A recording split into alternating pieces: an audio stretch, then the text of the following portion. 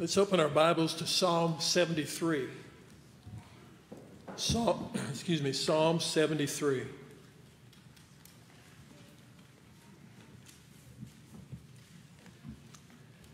In this psalm, we have the divinely inspired words of a man named Asaph. Asaph, in this song, reflects on a time in his life when he almost turned away from God. And he goes on in the psalm to tell us why he almost turned away. And he also tells us why he chose to stay faithful to God. The psalm is unique in the sense that it begins with the conclusion. Typically, of course, we're expecting a conclusion at the end, but here the conclusion is at the beginning. He says, "Truly God is good to Israel, even to those who are of a clean heart." So the conclusion of this is God is good to those who are faithful. But now as we read on, we see that he does talk about the time when he thought about turning away from God. And in verses 3 through 14, he explains why. And in his explanation of why he started to turn away from God, we find four errors. Four errors. So let's read those verses. First of all, verse 2, "But as for me, my feet were almost gone, my steps had well nigh slipped." Now verse 3, "For I was envious at the foolish when I saw the prosperity of the wicked. For there are no bands in their death, but their strength is firm. They are not in trouble as other men, neither are they plagued like other men. Therefore pride compasses them about as a chain, violence covers them as a garment. Their eyes stand out with fatness. They have more than heart could wish. They are corrupt and speak wickedly concerning oppression. They speak loftily. They set their mouth against the heavens, and their tongue walks through the earth. Therefore his people return hither, and waters of a full cup are wrung out to them. And they say, how does God know? And is there knowledge in the Most High? Behold, these are the ungodly, who prosper in the world. They increase in riches. Verily, I have cleansed my heart in vain and washed my hands in innocency. For all the day long have I been plagued and chastened every morning." So again, why did he think about turning away? Four errors. Number one is this in verse 3, because he was envious of those who were disobeying God. He was focused on the world, and he saw those who were disobeying God, and it seemed like they were pretty well off. Verse 3, "I was envious at the foolish when I saw the prosperity of the wicked." Error number 2, verse 3 and verse 12. We just read verse 3, we'll read verse 12 again. "Behold, these are the ungodly who prosper in the world, they increase in riches." Error number 2, he started to turn back away from God because he chose the wrong standard. He looked at the people of the world and he saw they were enjoying some of the wicked ones were enjoying material prosperity. And he determined that must be the standard of success. And what was happening with him? Well, as we read on, we find out that he wasn't as prosperous and things weren't as smooth for him. So maybe he needs to go, or maybe I need to go, Asaph says to himself. Maybe I need to go try the world out for a little bit. Error number 3, verses 4 through 7. While he was thinking about going back into the world, he exaggerated the easiness, quote unquote, of the life of the disobedient. See in verses 4 through 7, "There are no bands in their death. Their strength is firm. They're not in trouble as other men, neither are they plagued like other men. Therefore pride compasses them about as a chain. Violence covers them as a garment. Their eyes stand out with fatness. They have more than heart could wish." He looked at the wicked people around him who were enjoying prosperity. He said, well, that's a pretty good life. They've got the money they need. They've got all the prosperity they could wish for. Nothing goes bad for those folks. Error number 4, in verses 13 and 14. Verily I have cleansed my heart in vain and washed my hands in innocency. For all the day long have I been plagued and chastened every morning. Since he was not enjoying the same prosperity and ease of life that the disobedient were, he determined that trying to live a righteous life was just a waste of time. And that was error number 4. The disobedient have it made, he thought. They get what they want, they do what they want, and they live great lives. In fact, you go back to verse 11, he says, and God doesn't do anything about it. God doesn't seem to care.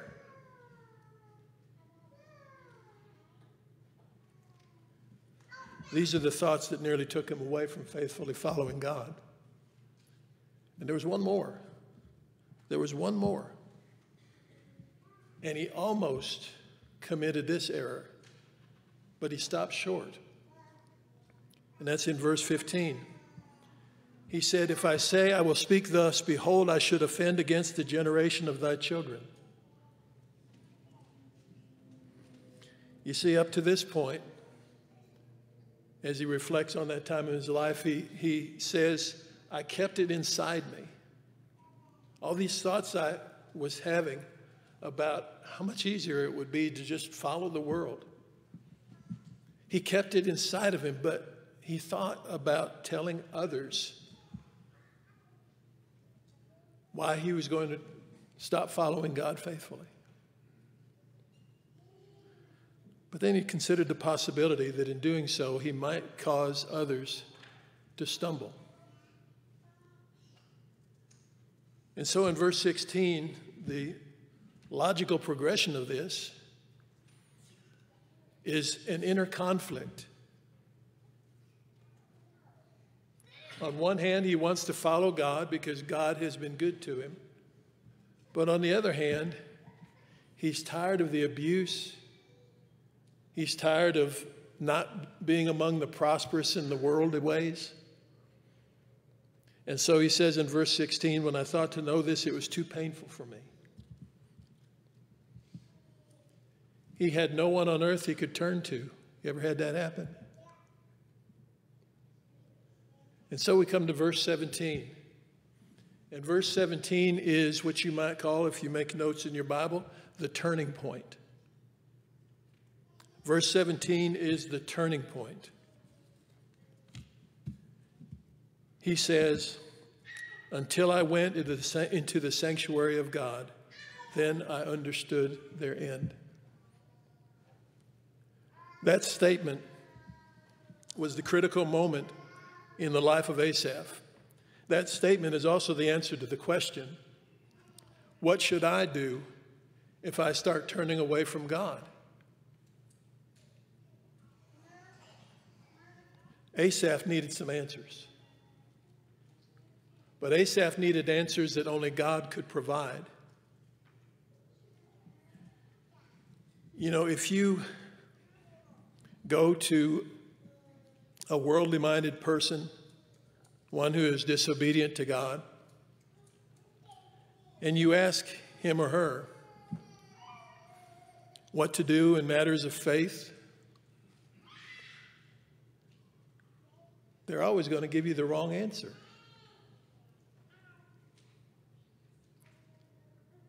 There is only one source of the right answer for us spiritually, and that's God.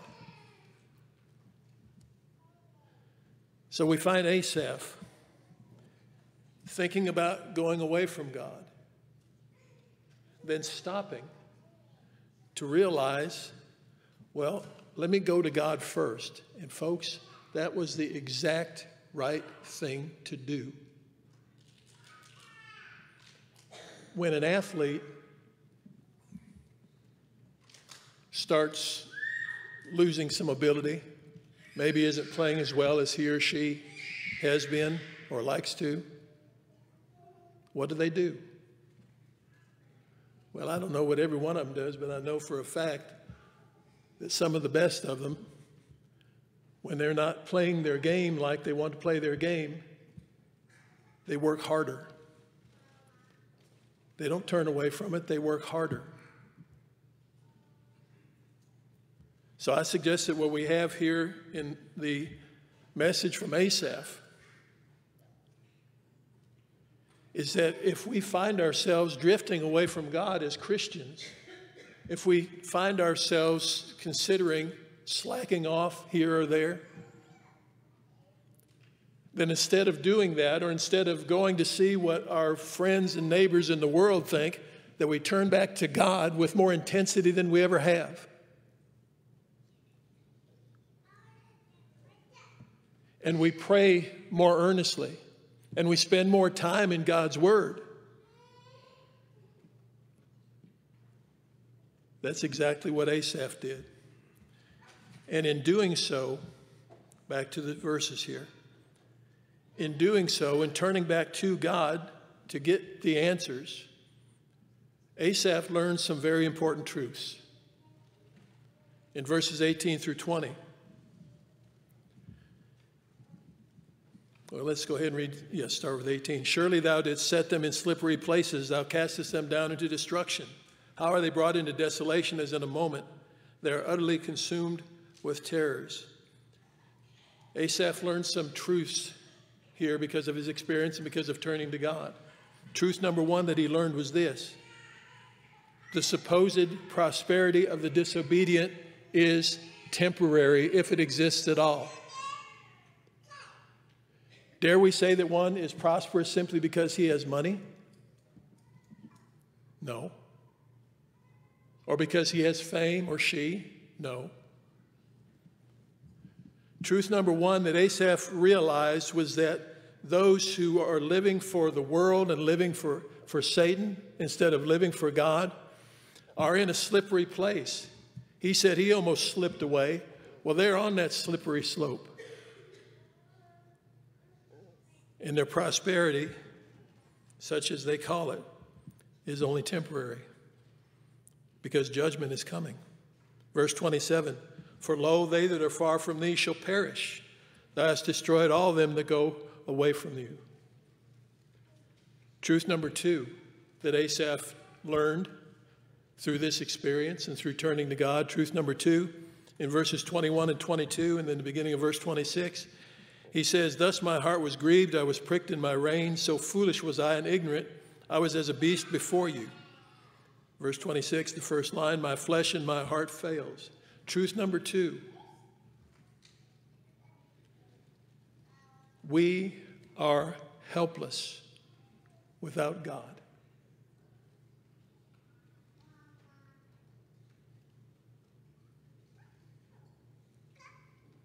I was as ignorant as a beast.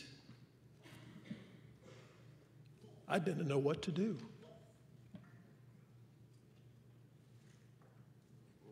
Truth number three, verses 23 through 26. Nevertheless, I am continually with you. You have held me by my right hand. You will guide me with your counsel, and afterward receive me to glory. Who do I have in heaven but you? There is none upon earth that I desire beside you. My flesh and my heart fails, but God is the strength of my heart, my portion forever. For lo, they that are far from you shall perish. You have destroyed all them that go away from you. Truth number three is this. And again, keep in mind, this is right on the heels of truth number two. Truth number two is that we can't do it by ourselves. Truth number two portrays Asaph's situation where he was seriously thinking about turning away from God. And in spite of that, in spite of the fact that he was thinking about turning away from God, God remained faithful to him. And that's truth number three. God is faithful to us and will be with us.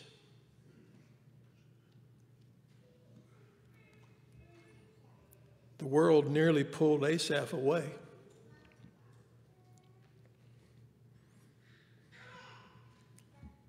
And it's still pulling at God's people.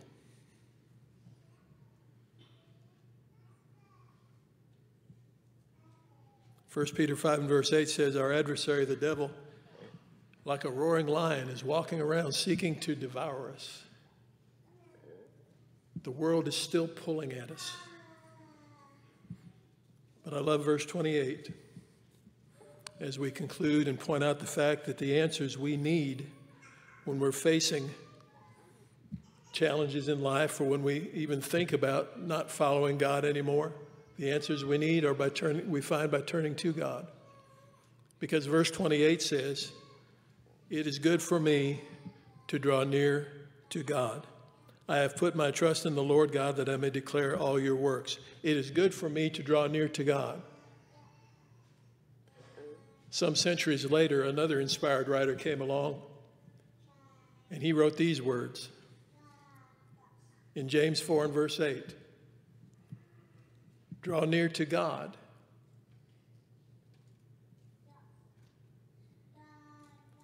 and he will draw near to you. I can't think of anything more precious than that promise. Tonight, as we consider the event in the life of Asaph in Psalm 73, especially addressing those who are Christians, shall we all take a look at our lives to determine if we're walking faithfully with God, if we're growing in Him and getting closer to Him, or if we're little bit by little bit, as Ricky talked about not too long ago in one of his lessons, is our faith being chipped away? There's only one place to go. Faith comes by hearing, hearing by the Word of God.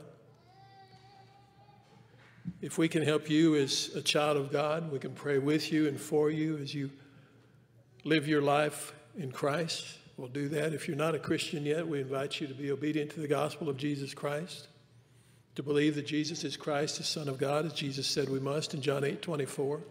If you believe not that I am He, you shall die in your sins. To repent of sins, as in Luke 13 and verse 3, except you repent, you shall all likewise perish. To make a confession of faith in Jesus as Christ, for with the mouth confession is made unto salvation, Romans 10 verse 9. And then be immersed in Christ for the forgiveness of sins, as was taught and done in Acts chapter 2 and verse 38. We're thankful for the time we have here together this evening. May God bless us in His service, and may we be more diligent every day.